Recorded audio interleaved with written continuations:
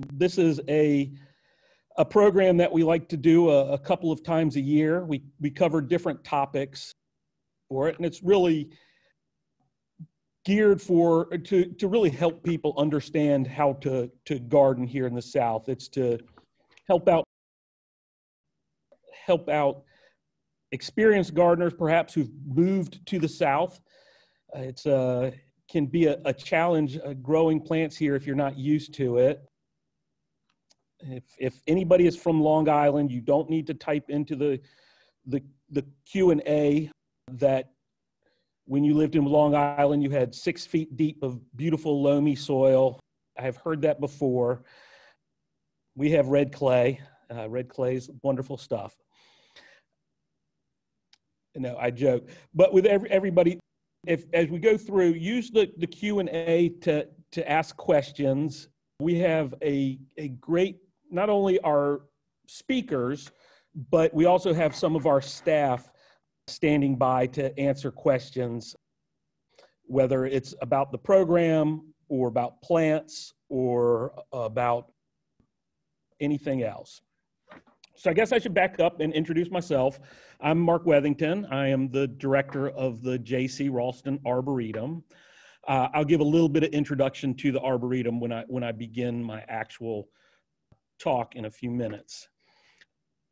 As part of NC State, our mission, our goal is to educate people, whether they are college students, our first audience, but also homeowners, children, professionals. We do a lot of work with the green industry. And our other goal besides education is to evaluate plants, find the best ones, display them, try to get them in people's hands. And really all of that, it boils down to, we want to share our passion for plants. And that's really what it's all about. We love plants. We love gardening. We think it's an important way to improve our world. And we certainly need to do everything we can to improve our world. And that's why not just our staff, but the speakers that we bring in, and you're going to find this out if you haven't heard Basil or Bryce speak before, you're going to find out how much passion there is all around us here. So really glad that everybody could join us. It is a big group. It is, I think we had over 500 people registered. I know there may be some people who woke up this morning, it was nice and cool, and they had gotten a couple inches of rain over the last day and a half and decided to play hooky and go out and get some hands-on gardening experience. Hopefully they join us on their phone, stick it in their back pocket, and listen to us at least. I'm just going to go ahead and get started unless any of the other panelists have anything they'd like me to add or anything I forgot. All right, I get to start early. If you joined us very early, you'll have heard all of my staff laughing about whether or not I could actually keep a talk under an hour. So I'm going to start 5 minutes early with my talk, and that way I don't have to, I have a little more time to get through. All right.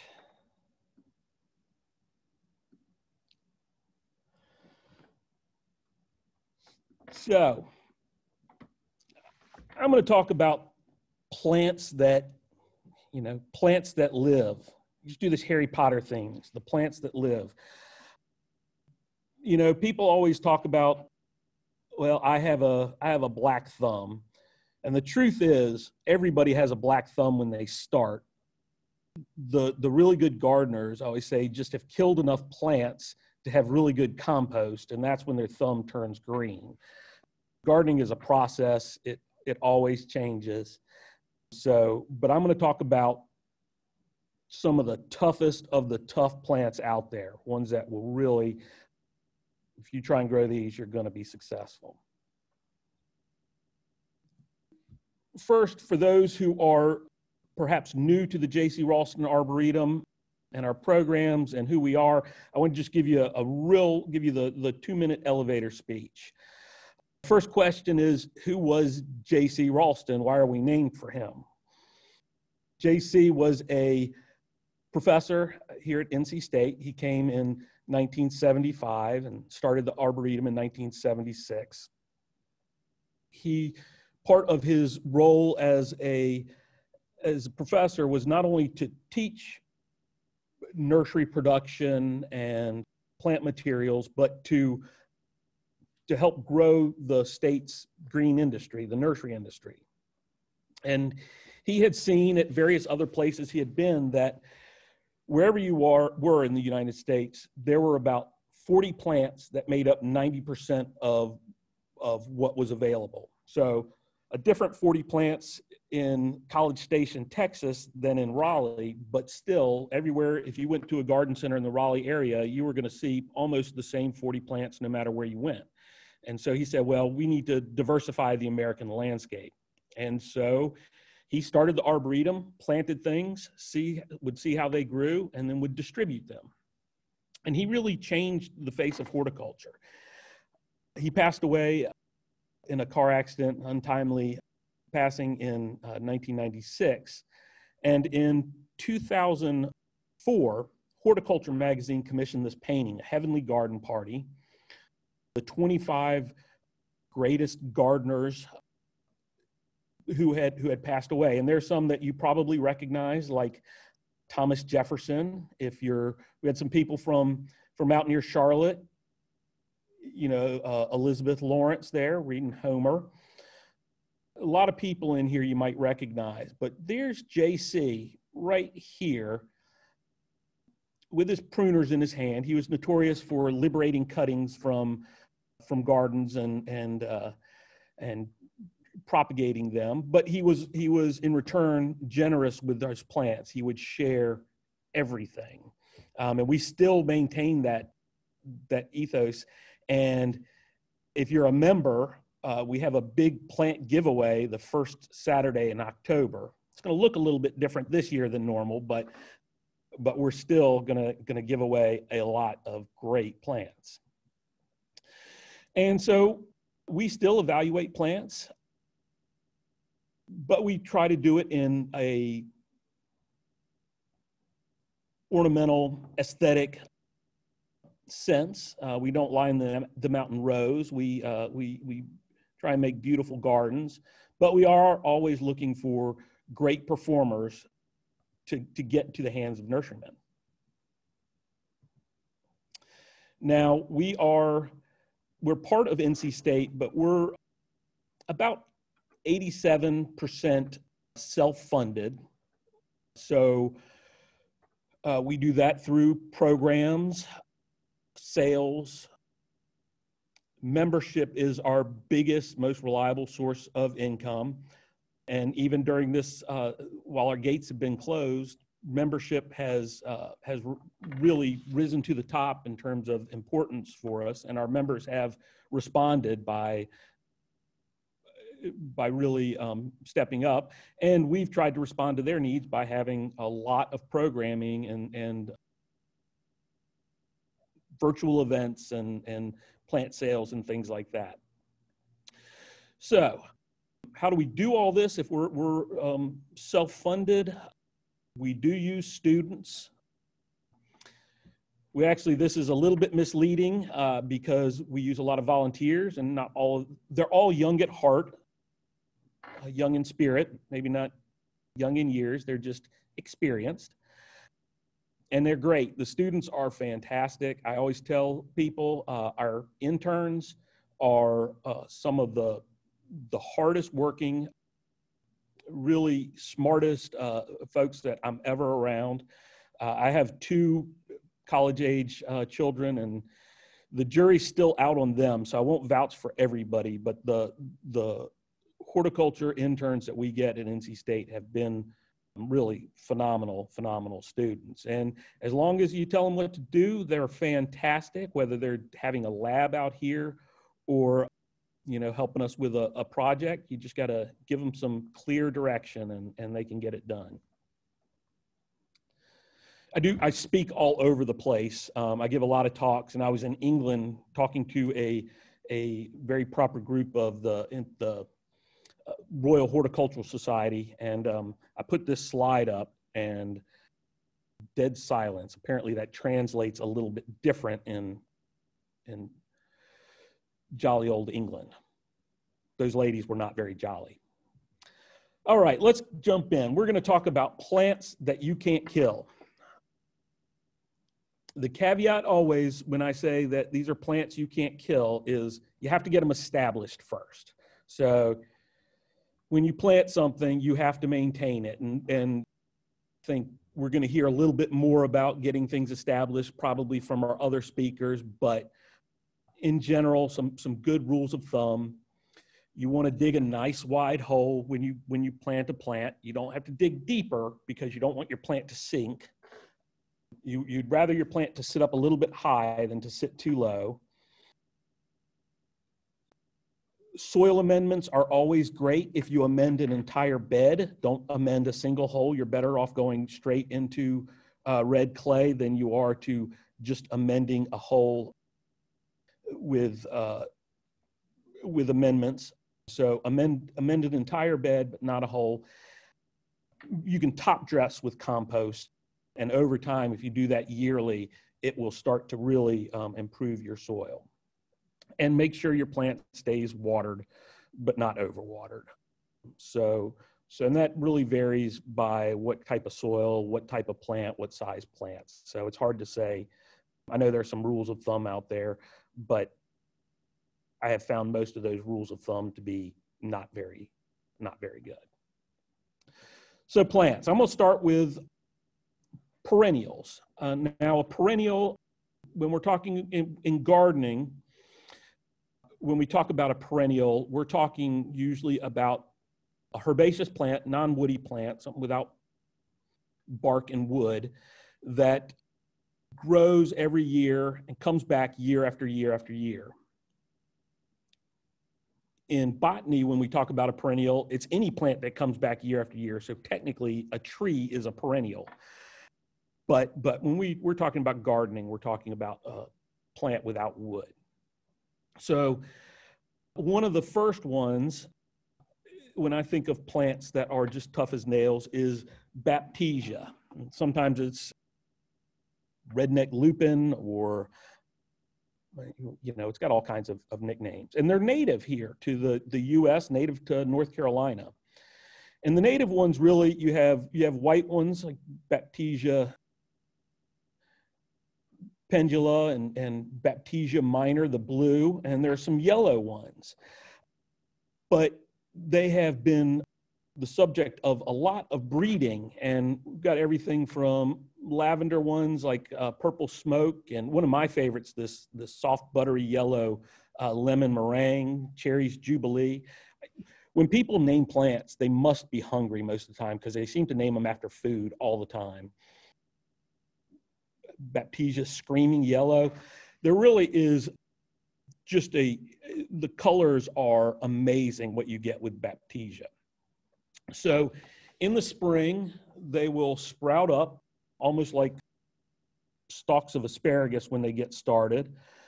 Depending on the selection, they will grow anywhere from about 2 feet to some get as tall as 4 feet or a little bit more. And they'll flower in the spring as the leaves are emerging. And so they flower above the foliage with these tall spikes of flowers. Gorgeous, gorgeous things. Now, after the flowers fade, you still have this mound of foliage, which just keeps a nice, tidy shape in the landscape as other things start flowering around it in the summertime. And then what I love about this in the fall, most perennials you have to cut back to the ground. These, if you just leave them, they'll turn kind of grayish brown, and then all the stems will separate at the base by themselves. And if you just leave it long enough, the whole thing will blow like a tumbleweed into your neighbor's garden. Now, gardeners love these plants, but here's a secret. If you're a new gardener and you like the sound of this plant, when you go to buy it, you're going to go to a store and you're going to get a plant and it's going to have one or two little stalks in it. And you're going to say, you know, $15, $18, whatever. For this thing, this is ugly. There's not much there. This is a plant that doesn't look good in a container. It just doesn't. But if you plant it, once it's established, this thing is there. It will keep coming back, keep coming back, keep coming back. Put it in a sunny spot to get the best bloom on there, although it'll take some shade. Deer usually leave it alone. Really, you just can't beat it. It's tough, but just keep in mind that it's not going to look, you know, like a knockout in the container, but it will in your garden. By the third year it's in your garden, it'll be one of the absolute stars in the spring. And there's still a lot of work being done. We had planted out a bunch of seed here to see if we could find something really spectacular. The field was spectacular. I don't think we had any individual plants that were that amazing, but incredible, incredible plant. Now, another native to the U.S. plant is Amsonia, or blue star. Now, all of the Amsonias are pretty darn nice, but the one that really tops the list, most people's favorites, is the Arkansas blue star, Amsonia hubrechtii. This is another spring bloomer for sunny spot. It comes up with this nice wispy foliage and then gets loads of these soft pale blue flowers. Really kind of a nice thing in the spring. Nice cool color. Over the summer, after it finishes flowering, it'll make a mound. It almost looks like, if you know the little dwarf mugo pines, it almost looks like that. And so it's a really nice texture in the garden. But unlike a lot of perennials, in the fall, it becomes absolutely spectacular as well. It turns this bright, rich, buttery, butterscotch gold. Just with the sun starts getting lower in the sky and you get that, you know, that kind of warm, late summer, fall sunlight hitting this thing, it just glows in the garden. There's no other word for it. Tough as nails. Unlike the Amsonia, you do after the gold all goes and it turns brown, you just go in and you cut it back to the ground and wait for it to pop up next year. Now, peonies are tough, just in general. Peonies are very tough. You can go to old homesteads and house will be gone, but there'll be some daffodils and some peonies out there. The problem with peonies in the South, for the most part, is those big flowers open, it gets hot, and seems like 90 minutes later, petals have already shattered and fallen off. But there's a group of peonies that are hybrids between herbaceous peonies and the tree peonies. Tree peonies can be a little tricky for us, but these hybrids are amazing. And the first one was one called Bartzella. And it is this gorgeous, shrubby looking plant with these big, blousy, pale yellow flowers. We counted 80 flowers on our plant one year. I mean, just incredible. After it finishes flowering, it kind of just will stay there, have a nice presence in the garden. They call these hybrids Ito peonies after the person who first hybridized these two different types of peonies. And Bartzella is the one you'll most commonly see, but there are plenty of other ones. You know, mostly single flowered ones like these two, to fully double ones most are in pinks or yellows or kind of bicolors. And they're all just tough plants and pretty long lived. The double flowered ones actually are showy longer because they have less chance of getting pollinated, because some of the reproductive bits, like you can see here, have been turned into petals and petaloids and things. So they tend to last a little longer in flower. But once you grow them, they just keep going and going and going. And I know at my house, I have one in a real prominent spot, this Bartzella, and I get a lot of walkers down. I'm at the end of a cul-de-sac, and those walkers will stop and kind of wait around till they see me outside to ask me what this incredible plant is. And we get the same thing here at the Arboretum. Now, if I told you orchids were among the toughest plants you could grow in the Southeast, you might think I was crazy. But the Japanese ground orchids, Blatilla striata, are really, really just rock solid, easy plants. The typical form has this kind of lavender pink color. I'm not good with colors, so everything's, you know, I'm just one crayon box beyond the primary colors. So that's lavender pink to me, maybe has a different name. And there's white. Those are the two most common ones. But there's a whole range of them now. There's yellow ones, and there are ones with white edges to the leaves, and ones with white ones with pink lips on there. But whichever one you grow, they are absolutely solid in the garden. Now, these are for shade. I was talking about sun perennials before. Now we're going into shade. These are mostly deer, I hate to say deer proof, deer resistant. They are very deer resistant. The foliage comes up, it looks like little palm fronds when they start to open. They're kind of in this fan shape. Every once in a while, the cold will nip them. Well, more than every once in a while. Fairly often, the cold will nip them, and you'll have it'll look like somebody cut the tips off with pinking shears. But as the leaves come up and are unfurling, the flowers come up and dance above that foliage. After the flowers, that foliage stays looking good until the end of the season. Great, and what's really fantastic about them is you get one plant, you know, you get 3 plants, and you plant them, and they will multiply pretty quickly. And in just a few years, you'll have you know, nice full patches of them with lots of blooms. So they're really easy, and they pay off quite well in the garden.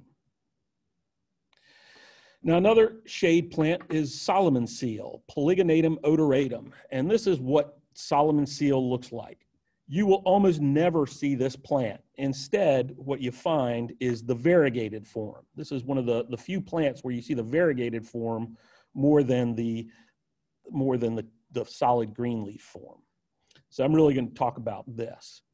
Now, this is a lovely woodland plant, and that makes that variegation nice, because if it's in the dark, kind of a dark area, you can really see those leaves. In the spring, it flowers, and the flowers are very pretty, but they're a little hidden under the foliage. You gotta kind of want to look for them, but the leaves are so gorgeous it doesn't really matter.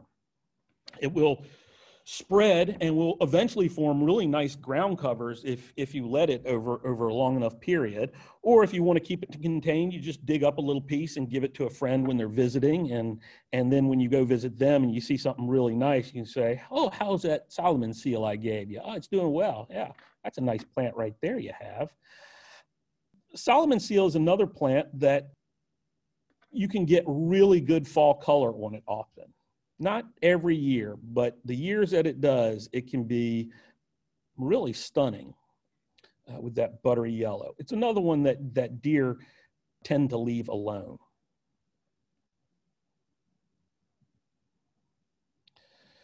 Okay, another mostly deer-proof plant is the sacred lily, Rhodia japonica, sacred lily. In Japan, they grow these in little pots and pay high dollar for them and spend a lot on them.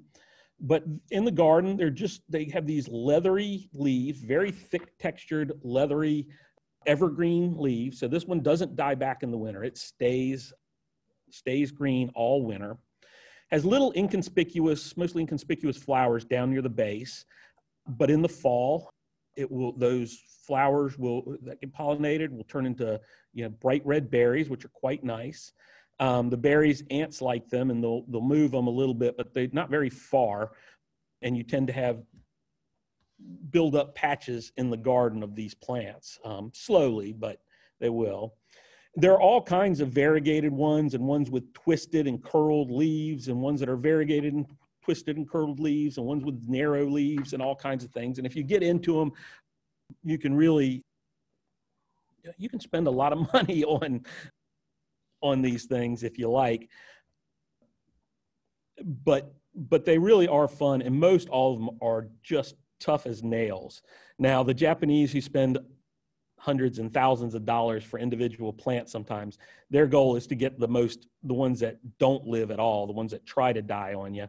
So you don't want those. But most all of them I've found to be vigorous and easy in the garden. I've got 2 rambunctious boxers, and they run all over my plants and things, and my sacred lilies never have a problem. All right, we're going to move from the perennials to shrubs, and I'm going to start with a few evergreen shrubs. First one is the Florida starflower or anise shrub. These are related to the star anise that you use, as a spice. That's a tropical one called Illicium verum. You don't want to use these as a spice. They are not good and can even be a little on the poisonous side. So no, don't use it as a spice. But Illicium floridanum, as the name suggests, comes from southeastern U.S. Perfectly hardy here. Makes a lovely evergreen shrub with these big red flowers on them in the spring, strappy petaled flowers. One of the great things about this as an evergreen shrub is it is as deer-proof a plant as you can get. It really is. It gets to be pretty big. If you don't prune it, I've seen Illicium floridanum 8-10 feet tall, 6 or more feet wide. It can get to be a big plant. It tolerates any kind of pruning you want. Now, and it'll grow, and I say this for all the Illicium, it'll grow in sun or shade. I find if it grows in full sun, the leaves start to look a little pale green, kind of a light green. So in part shade, where it's getting some sunlight, but not in full sunlight, the foliage gets darker and darker. So I tend to like it in a bit of shade. There are other ones. There's another native that we have, Illicium parviflorum, which has a very, very small flower. So as a flowering plant, not quite as effective. The Japanese form, Asian form, Illicium anisatum, has these white flowers, a little bit smaller typically than floridanum, but still quite showy. And it, again, can form a big shrub over time, but will tolerate pruning. Now, if you don't want something that big, NC State has one of the best plant breeders in the world up in the mountains. Dr. Tom Ranney and his team up there have, they looked at it and said, okay, we've got this evergreen shrub. It's a beautiful plant. It grows well, sun or shade. It's deer-proof, but it's really big. We ought to make them smaller. And so they bred a smaller red flowered one. And this picture is, for some reason, it's coming across pink. It really should be more red. That grows about 4 or 5 feet tall and wide, called Scorpio, and a white one called Orion. So it takes, the best of both worlds, makes them nice and small. And to top that off, they tend to flower more, they rebloom better than other Illicium. So you get flowers on and off throughout the season. Flower heaviest in the spring, but then we'll put out more flowers over the summer. And actually, these pictures were taken in August. So you can see it really does rebloom well. There are some other forms, including one called Florida Sunshine, that is a bright gold leaf form. That's pretty cool if you like something bright.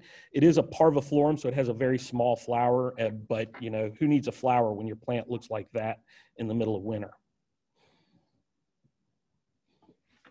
Okay, perhaps my favorite plant in the world, is fragrant osmanthus, or tea holly, or it's got about 6 common names, but osmanthus is as easy as anything else.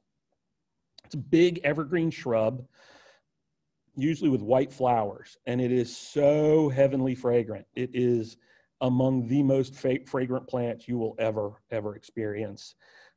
My daughter says they smell like peach soda. She told me that when she was very young. Really easy, tough plant. I don't have problems with deer eating mine, but I don't want to make a too broad a statement of that. There is even better an orange form, variety aurantiacus, so orange fragrant tea holly. This variety tends to grow somewhat narrower and tighter than the white form, but the downside is the flowers don't seem to last quite as long either. It's very quick to come in and out of flower, but it's so worth it. This is the smell of fall to me. That just absolutely my favorite time of year when the osmanthus are flowering. Another evergreen, tough evergreen, Japanese fatsia. And this is a great plant for getting kind of a tropical look in your garden. You get these big leaves on there, big palmate leaves on a slow growing evergreen plant. Not deer proof. As a young plant, you want to protect it because deer do really like eating this actually. But it's worth it because once it gets bigger, those leaves are so big, it's hard for them to really eat. In fall, like this time of year, they start coming into flower and will keep flowering into winter, which is great because, you know, we'll often have very warm days and the pollinators are still out working flowers. So, and they love the Japanese fatsia. Great for a shady spot. It'll grow, once it's established, it is incredibly drought tolerant. Just an all-around tough plant. I can't say enough about it. It's one problem is it's very slow growing. So sometimes it's hard to find in nurseries because it takes quite a while to really develop a plant. Now we'll go to some that lose their leaves that are deciduous. Another native, oak leaf hydrangea. Now not native to North Carolina really, but a little bit farther south, but it'll grow up into the mountains of North Carolina without missing a beat. This is another big, bold plant, great big leaves, kind of reminiscent of oak leaves. Hydrangea quercifolia. Quercus is oak, so it's hydrangea, oak leaf. And it has these nice, big, spiked flower heads in kind of late spring, early summer. Quite showy. And there are a lot of selections of this plant. So you can find dwarf ones, you can find great big ones. As the flowers age, they turn kind of pink and then rose, and it can be very attractive. And you'll find some that have been specially selected to really go from the white to pink very quickly and have really, really saturated pink tones on them. So there's some that really, they show that pink quite well. I've never come across a bad cultivar of oak leaf hydrangea. They've all been tough. The one thing with them is if they're dry or if it's really hot over the summer, the leaves will all kind of wilt down. But you come out the next morning, even if it hadn't rained or you haven't watered them, those leaves will perk back up. It's just they've got so much surface area that when it's hot and dry, they'll kind of weep a little bit. In fall, you get great fall color, usually a really nice burgundy like this, but sometimes it's shot through with brighter reds as well. And there are other selections, you know, for flowers. Like there's the Snow Queen, which has these double flowers, which are really beautiful as they start changing to pink. And then ones like Harmony, which have really good double flowers on them. These really dense heads, not the kind of more open, elongated ones. but they're all wonderful, wonderful landscape plants.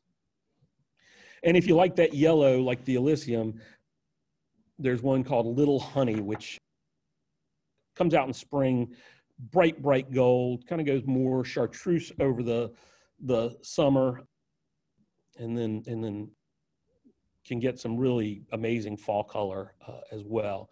You get the best color in sun, but it needs moisture to make sure it doesn't burn if it's in too much sun. If it dries out, the leaves can burn a bit. Another native, Itea virginica, Virginia sweet spire. You can see just these long spikes of white flowers. It's fragrant. I have a terrible sense of smell, so I've never really been able to smell much on sweet spire, but other people tell me it's got incredible fragrance. I don't know. I can smell osmanthus, but I can't smell this. But the pollinators love it.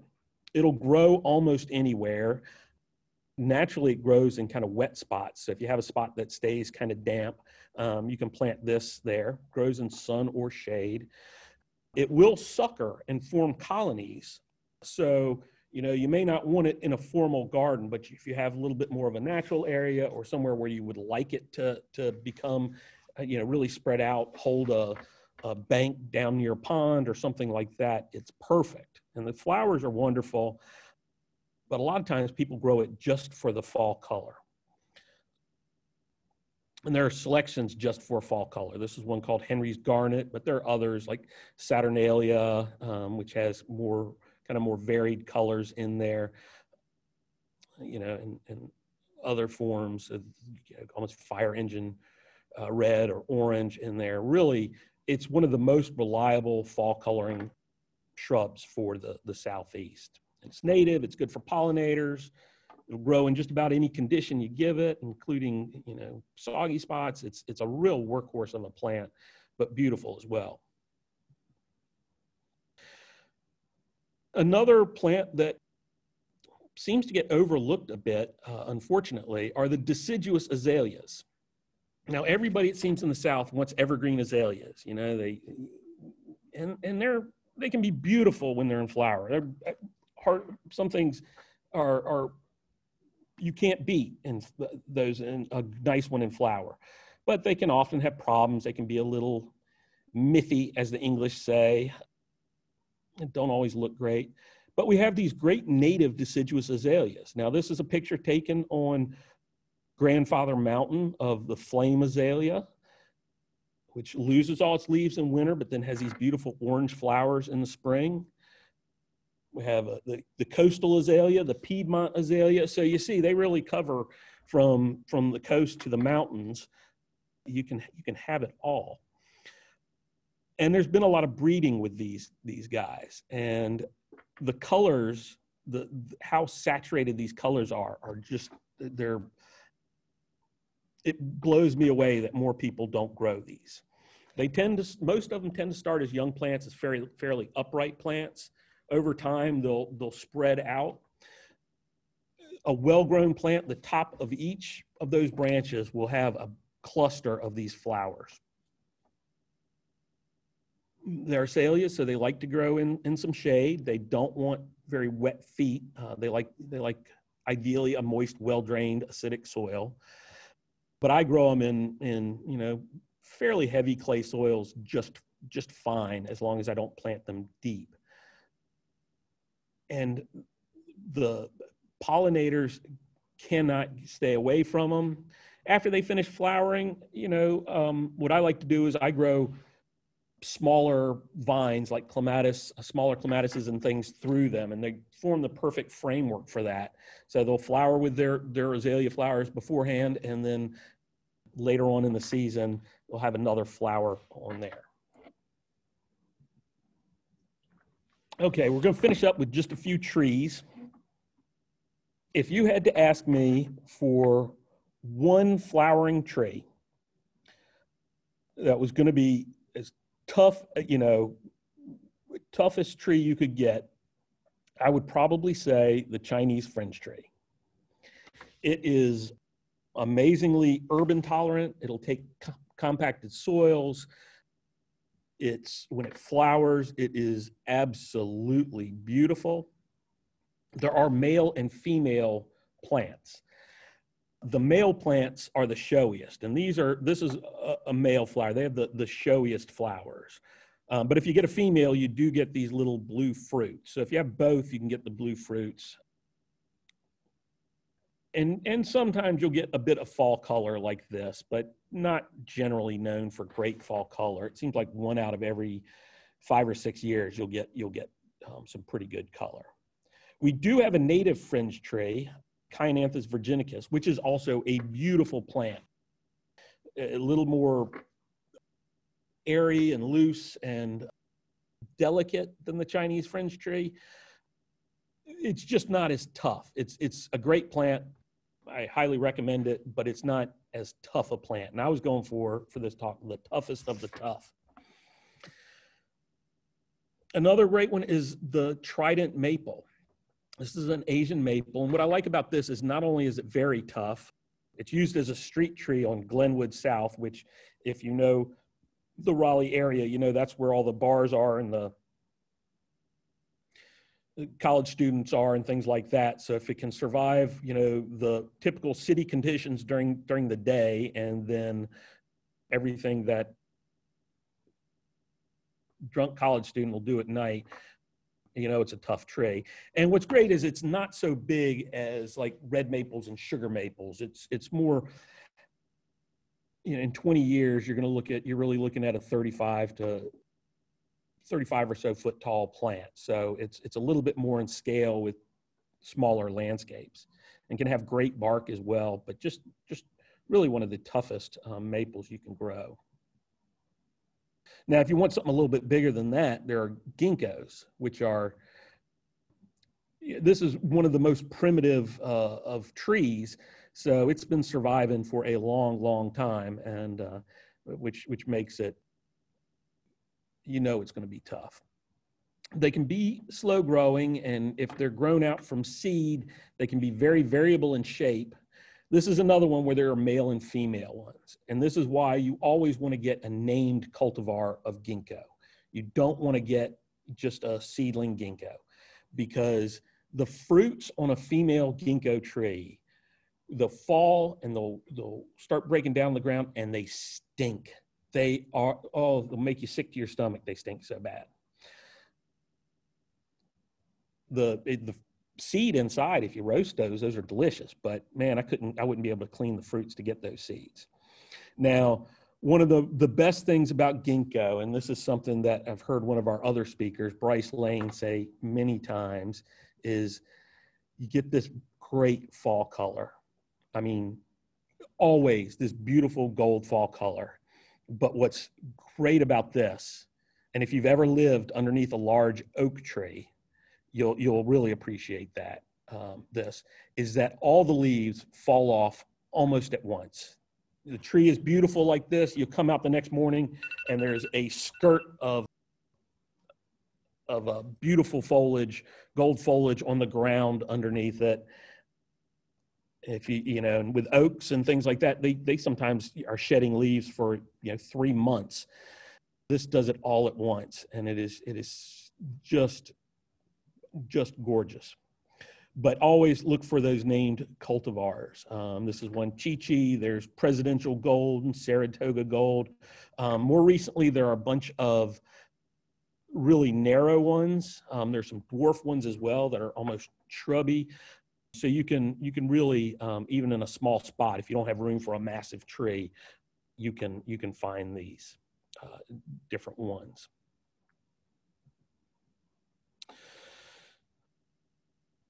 Cercidophyllum japonicum, Katsura tree. This is another tree that can get very, very large. Sometimes labels on it don't say quite how large it can get, but in 20 years, you could be looking at a 50 or 60 foot tall tree if it's real happy. It has kind of these rounded, somewhat rounded leaves. It's a lovely tree all year round. Flowers aren't very showy. It's just a really nice plant. It's usually got a nice form. Fall color can be very, very nice, but what's really amazing about it, when you go out in the fall, when you get a nice cool morning, you know, after frost or close to frost, you'll get this, people describe it different ways, but to me it smells like sugar being turned into caramel, that sweet smell. Some people compare it to jelly, cotton candy, but it's this sweet, sugary smell. You'll be walking through the garden and you'll smell it. You're like, what is that? It just kind of drifts around, kind of this somewhat elusive scent. It's great. On cold mornings, I make a point of going out in the arboretum to go by ginkgo, because I mean, go by katsura tree, because it's such a cool fragrance. A few smaller flowering trees. A tree that we're really known for here, the snowbell, Japanese snowbell. We have a large collection of them. They're beautiful plants. They flower later in the spring than like our dogwoods or redbuds, so after the leaves come out. But whereas some trees that flower when the leaves are out, the leaves hide the flowers, snowbell, the flowers hang down below the leaves, so you get almost like tiers of flowers. They're followed by little gray fruits, which are, you know, they won't stop you at 50 miles an hour, but they're nice. I like them as an ornamental feature. They look like little, you know, Christmas ornaments or something like that, or earrings hanging from the tree. There are a lot of forms of it. There's weeping ones like Caroline snowbell, and one that was introduced through the J.C. Ralston Arboretum, Emerald Pagoda, which is a little bit more of an upright plant than typical, with very large flowers, much larger than the typical species. So extra showy. That's one I believe, you might get Bryce to tell you the story of. I believe Bryce put that name on it, Emerald Pagoda, in fact. There's some great new ones that are coming out, like this Evening Light Snowbell, which has purple foliage and white flowers. It tends to be more of a smaller plant, a shrubbier plant, than just the straight species. But great color on there, beautiful when it's in flower. Another tree that we are well known for, we have a national collection of these. This is the redbuds. Our native redbud grows out in the woods right here locally. If you're driving on 40 or 85, I guess, sorry, going through Greensboro, on the other side of Greensboro, west of Greensboro, there's a spot where every spring I try and drive through there, just because I want to go through what I call Redbud Alley. That's just, they're naturally growing redbuds just lining both sides of the highway there that are gorgeous. I was quarantining this spring, so I didn't get to go drive through there this spring. Redbuds have these lovely little heart-shaped leaves, so beautiful during the growing season. Very different texture than most other trees with those heart-shaped leaves. The Arboretum has introduced several, with Denny Werner being the breeder, our former director. A couple of these are pink pom-poms, which have double flowers. They last much longer. And this is in the bean family, so they can form bean pods, but the double flowered ones won't form bean pods. The newest ones from the Arboretum are Golden Falls. Missed the L on golden, I think. Which is a weeping gold leaf form, and Flamethrower, which is this multicolored thing that comes out in burgundy and then goes coppery and then chartreuse. It's just a riot of colors, and you can see in production it is something else. It is really spectacular. And this has become the most asked about plant in my home garden. All those people who walk down the street and loiter around at the end of the cul-de-sac until I'm outside gardening, they all want to know what this plant is. So I'm going to finish up with just a couple of things. I mentioned that membership is, really a critical component. It's how we can offer a program like this for free, along with generous support from sponsors like Basil's company, Leaf and Limb. But membership, you get a lot of great benefits, including you get reciprocal privileges with other gardens, like 300 other gardens across North America that you can go visit. Our plant giveaway, plant sales and discounts on plant sales. There's a lot that you get with your membership. One that's probably one of the most important is you get discounts at garden centers and nurseries and restaurants, and all kinds of groups have special offers and discounts. So it's really, a membership pays for itself. Really like to thank Basil and his team from Leaf and Limb. They have done a tremendous amount of work for us. They bring the whole team out and will do work days for us. Everything from helping us with, diseased trees and things we need to remove, or we need to work on to save, to doing trainings for us out here. Just a tremendous amount. But they also sponsor this Gardening in the South series because they feel so strongly in education and bringing horticulture to people, and just they share our passion for trees like almost no one else. So thank you all for joining us. We're going to take a 10-minute break, Chris? A 5-minute break, and then we'll be right back with our next speaker. So 5 minutes, we're going to come back at 10 o'clock. So you actually have 7 minutes. I finished early. I started early, but I finished early. I will be here, and while we have this 7-minute break, I will be happy to answer any questions that didn't get answered if I can.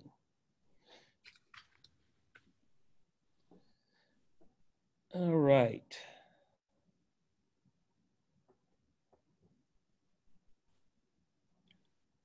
Mark, can you hear me?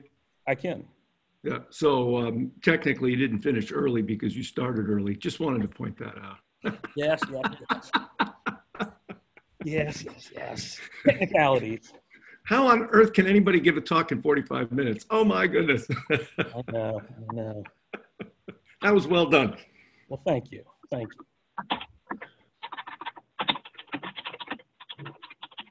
All right.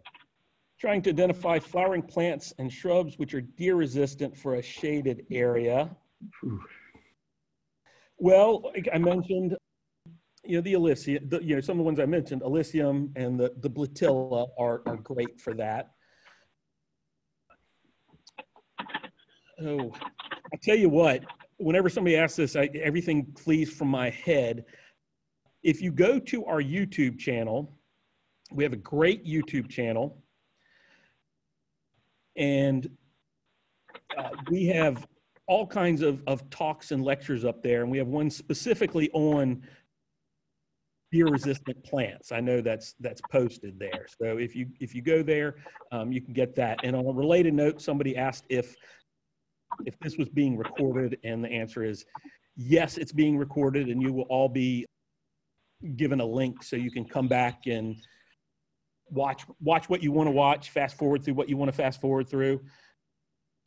I have learned with a child doing college online that you can, in YouTube, you can speed up somebody. So you can go to 1.5 times the speed, and you can get a lot going that way. Let's see. Yeah, Bottlebrush Buckeye's a great one in shade. What clematis species do I use? I use a bunch. There isn't a clematis. Well, I take that back. There aren't many clematis that I don't really like.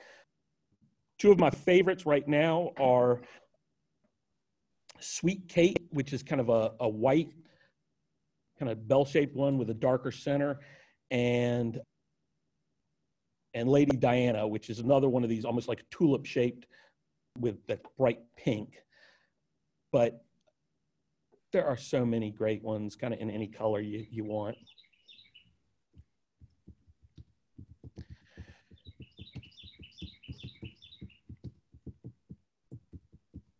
All right.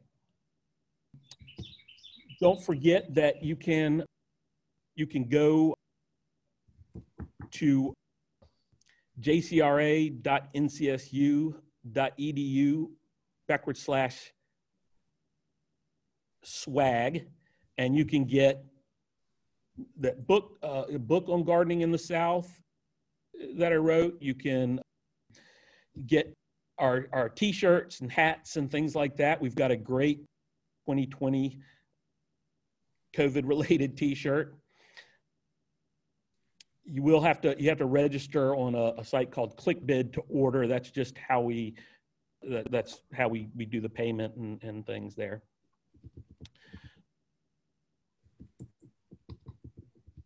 There's a question about a written list. I can create a list from my program, from my thing, and I'll get it to Chris, and he can email it out to everybody who joined us. I find when I give a list that people pay more attention to the list than me. And this will be on YouTube, so you can go back, and that way you can actually look at the plant and the name. Somebody asked what was the name of some of the variegated varieties of sacred lily. The most of them are Japanese names, but there's a few that aren't. Piccadilly Pace,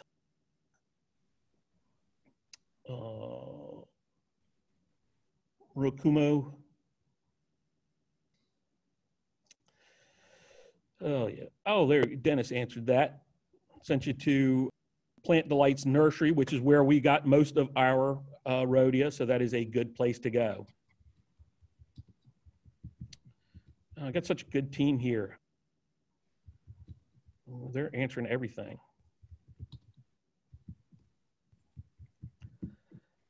And rhodias are very drought tolerant once they are established. They're good for planting around trees and things like that.